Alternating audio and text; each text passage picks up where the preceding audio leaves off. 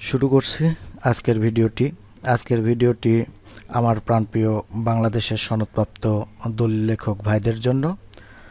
আপনি যদি দলিল লেখক না হয়ে থাকেন তাহলে এই ভিডিও এখনই স্কিপ করে দিন, কারণ এই ভিডিও আপনার জন্য নয়। আর যদি আপনি দলিল লেখক হয়ে থাকেন তাহলে ভিডিওটি শেষ পর্যন্ত দেখার অনুরোধ রইল। ওকে, দেখতে থাকুন ভিডিওটি। আর হ্যাঁ, কোনো বিষয় বুঝতে সমস্যা হলে কমেন্টে জানাবেন। আর আপনি যদি দলিল লেখক হয়ে থাকেন তাহলে ভিডিওর কমেন্ট বক্সে আপনার ফেসবুক আইডির লিঙ্কটি দেন, আমরা আপনাকে মেসেঞ্জারে ফর্মের লিঙ্কটি প্রদান করব এবং পেজে নক করুন, আমাদের সঙ্গে থাকুন। ওকে, শুরু করছি আজকের ভিডিও। আমরা ইন্ট্রোর পরে ভিডিওটা শুরু করব।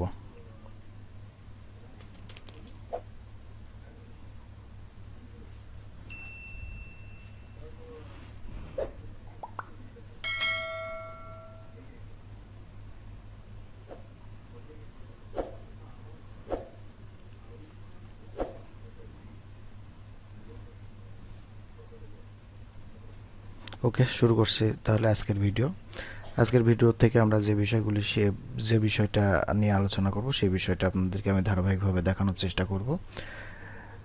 আমাদের যে মূল স্লোগান সেটা হচ্ছে দলিল লেখক জনতা গড়ে তুলো একতা জরিপ 2020। যাহারা এতে অংশগ্রহণ করবেন তারা হচ্ছে, আপনি যদি বাংলাদেশের সনদপ্রাপ্ত দলিল লেখক পেশায় নিযুক্ত থাকেন তাহলে সঠিক তথ্য দ্বারা নিম্নের ফর্মটি পূরণ করুন। অর্থাৎ আপনি যদি বাংলাদেশের যে কোনো বিভাগ, যে কোনো থানা বা যে কোনো জেলার অন্তর্ভুক্ত দলিল লেখক হয়ে থাকেন, দলিল লেখক পেশার সাথে নিযুক্ত থাকেন,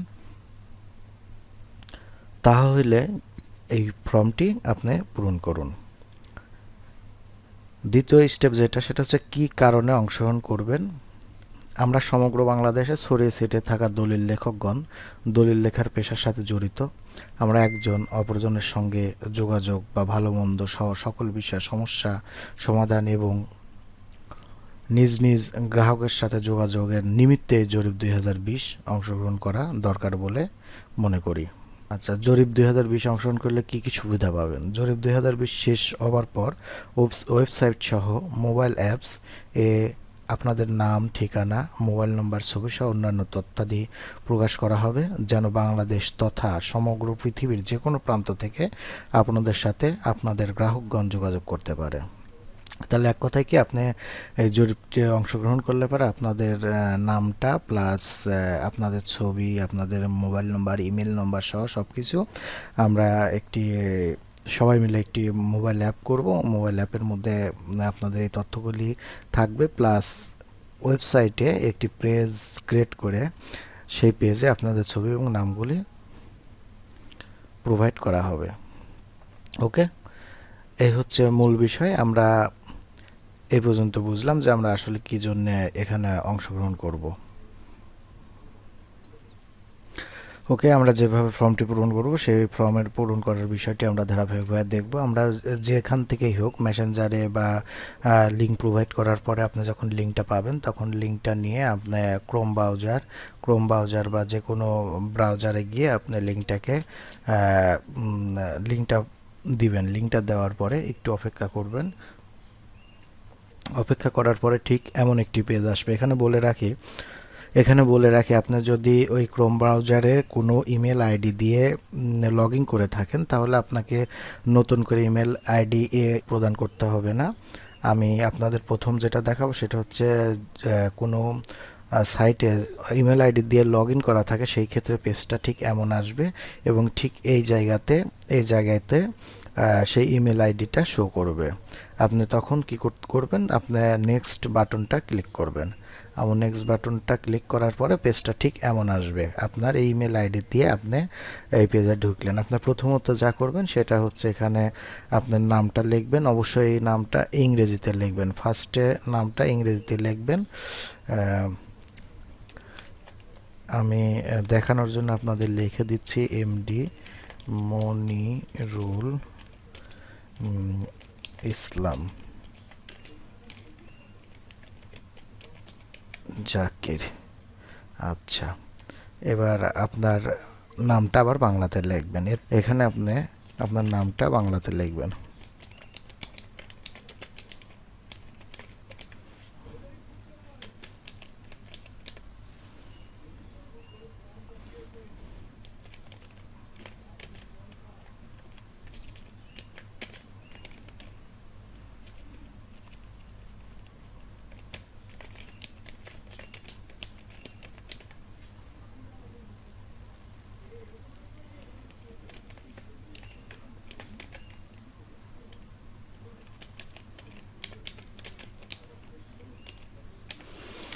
দেখেন আমি প্রথমে লিখছি আমার নাম ইংরেজিতে, তারপরে লিখছি বাংলাতে, তারপরে লিখছি হচ্ছে পিতার নাম বাংলাতে, মাতার নাম বাংলাতে। এখানে একটি ছবি আপনাকে অ্যাডজাস্ট করতে হবে। আমি ছবির বিষয়টা আপনাদের দেখাচ্ছি। আপনারা এখান থেকে এভাবে ড্রপ ডাউন আসবে, ড্রপ ডাউন থেকে আপনি সিলেক্ট করবেন, করে আপনার ছবিটা যেখানে আছে ঠিক সেখান থেকে ছবিটাকে সিলেক্ট করে দিবেন। আচ্ছা, আমার ছবিটা ভিডিও ফোল্ডারে আছে, পার্সোনাল পিকচার। ওকে, পার্সোনাল পিকচারের মধ্যে এই ছবিটা আমার, এই ছবিটাকে আমি এখানে দিয়ে দিলাম, আপলোড দিয়ে দিলাম। ওকে,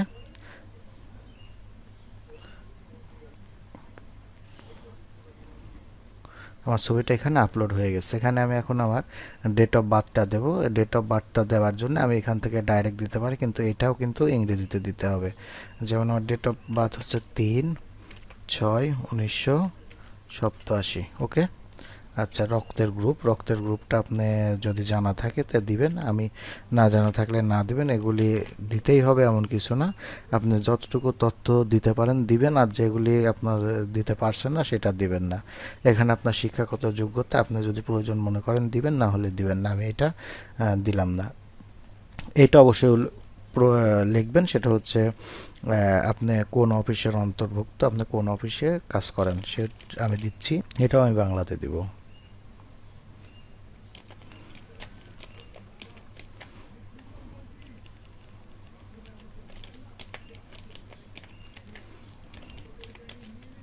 ঈশ্বরদী। এখানে সনদ নম্বরটা দিবেন, সনদ নম্বরটা ইংরেজিতে দিবেন। ওকে, আচ্ছা, যদি কোনো পদবি থাকে তাহলে পদবি দিবেন, অর্থাৎ আপনি যে অফিসে কাজ করছেন সেই অফিসে যে আপনার দলিল লেখক সমিতি আছে সেই সমিতিতে আপনি যদি কোনো পোস্টিংভাবে থাকেন বা সভাপতি, সেক্রেটারি বা যে পদেই থাকেন সেই পদটা উল্লেখ করবেন, না থাকলে নাই। অন্যান্য অভিজ্ঞতা, আপনি যদি অন্য কোনো ব্যবসার সাথে মানে জড়িত থাকেন তাহলে সেই ব্যবসা বা যে কোনো পেশার সাথে জড়িত থাকলে সেই পেশাটাও দিবেন। আর মাস্ট বি অবশ্যই আপনার ফোন নম্বরটা দিবেন। আমি আমার ফোন নম্বরটা দিয়ে দিচ্ছি। আচ্ছা, ইমেল নাম্বারটা অবশ্যই দিবেন। ইমেল নাম্বারটা দিচ্ছি আমি।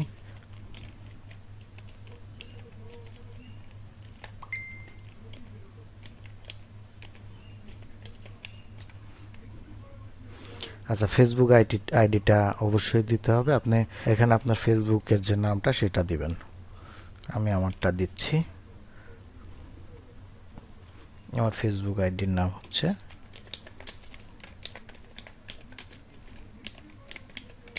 ওকে, এই পর্যন্ত দিয়ে আপনি নেক্সট করবেন। নেক্সট করার পর আপনার গ্রামের নাম দিবেন, গ্রাম বা মহল্লার নাম দিবেন।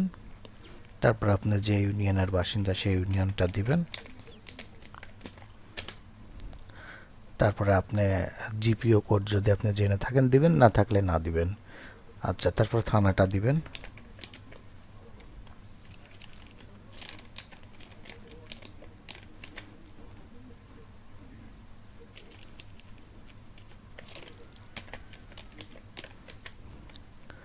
এরপরে আপনার জেলাটা উল্লেখ করবেন এবং বিভাগটা উল্লেখ করবেন। আচ্ছা, এখানে একটা বিষয় বলে রাখা ভালো, সেটা হচ্ছে জিপিও কোডটা আপনি দিবেন, এটা অবশ্যই ইংরেজিতে দিবেন। আমারটা যেমন 6620। ওকে, এবার আবার আপনি নেক্সট করবেন। নেক্সট করার পর আপনার যদি দুইটা ঠিকানা থাকে তাহলে আপনার দুইটা ঠিকানা দেবেন, না হলে এটাকে এভাবেই দুইটা ঠিকানা বলতে স্থায়ী ঠিকানা আর বর্তমান ঠিকানা যদি একই হয় তাহলে আপনি এখানে শুধুমাত্র এইভাবেই আপনি এটা ফাঁকা রেখেই আপনি আপনার নিজস্ব কোনো মতামত ভালো মন্দ যে বিষয়ে থাকুক সেই বিষয়টা আপনি এখানে উল্লেখ করতে পারেন।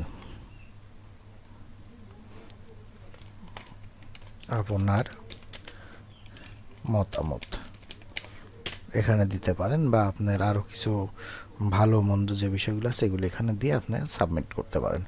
এবার আপনি সাবমিট করলেই এই ফর্মটা জমা হয়ে যাবে।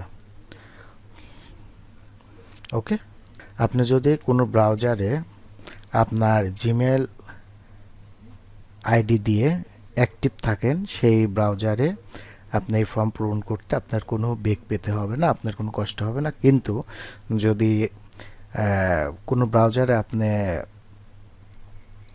অ্যাক্টিভ না থাকেন সেই ক্ষেত্রে আপনার কিছুটা সমস্যা ক্রিয়েট হতে পারে। আমি এই জন্যে ওই বিষয়টাও দেখাবো। আপনাকে ফর্ম পূরণ করাটা এই ভিডিওতে দেখালাম, আপনাকে ওই ভিডিওতে শুধুমাত্র আমি নেক্সট স্টেপটা কিভাবে পার হবো এইটুক দেখলেই আপনার পরবর্তীগুলি সব একই। তাহলে ওই ভিডিওটাও দেখে আসি। ওকে, আমরা একটি ব্রাউজার ওপেন করছি। ওপেন করার পরে আমরা এই লিঙ্কটাকে এখানে পেস্ট করে দেব।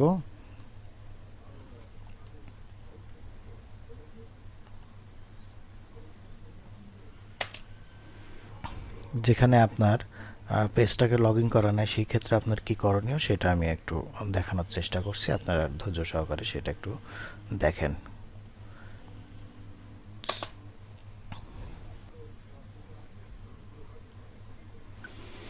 এখানে যে কোনো একটি ইমেল অ্যাড্রেস দ্বারা আপনার ফর্মটাই অন্তর্ভুক্ত করতে হবে এবং সেই ইমেল অ্যাড্রেসটাতে আপনার পাসওয়ার্ড ইনভলভ, আপনার যে জিমেল আইডি দিয়ে ফর্মটা পূরণ করতে যাচ্ছেন সেই জিমেল আইডিটা উল্লেখ করে দিতে হবে। এবং এটা দেওয়ার পরে, এটা যখন দিবেন দেওয়ার পরে আপনার ফর্মটা ওপেন হবে।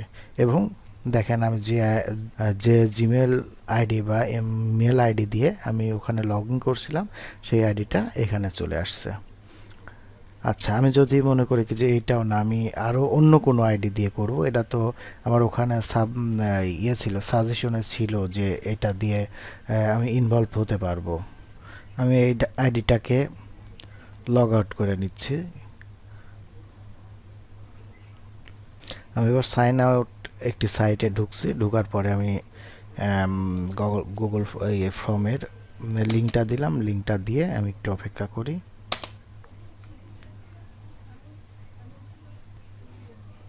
দেখেন লিঙ্কটা দেওয়ার পরে আপনার এখানে একটি ইমেল অ্যাড্রেস দেওয়ার কথা বলছে। আমি একটা ইমেল অ্যাড্রেস দিলাম।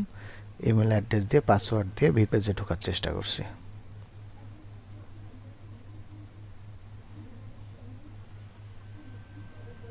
এবার দেখেন এখানে এটা আসছে। এবার এর পরবর্তী স্টেপগুলি একইভাবে আমরা সব কিছু পূরণ করে স্টেপ বাই স্টেপ গেলেই এই পেজটা পূরণ করা সম্ভব। যাদের অনুপ্রেরণায় এই ভিডিওটি করা, আমার শ্রদ্ধেয় কামাল ভাই, কাজী ভাই, জামাল ভাই সহ আমার দলিল লেখক জনতা, গড়ে তোলা একতা পেজের সকল দলিল লেখক ভাইদের শুভেচ্ছা জানিয়ে এখনকার মতো এখানেই শেষ করছি। আপনাদের কোনো সমস্যা হলে আমাকে অবশ্যই কমেন্টের মাধ্যমে জানাবেন। ধন্যবাদ। আল্লাহ হাফেজ।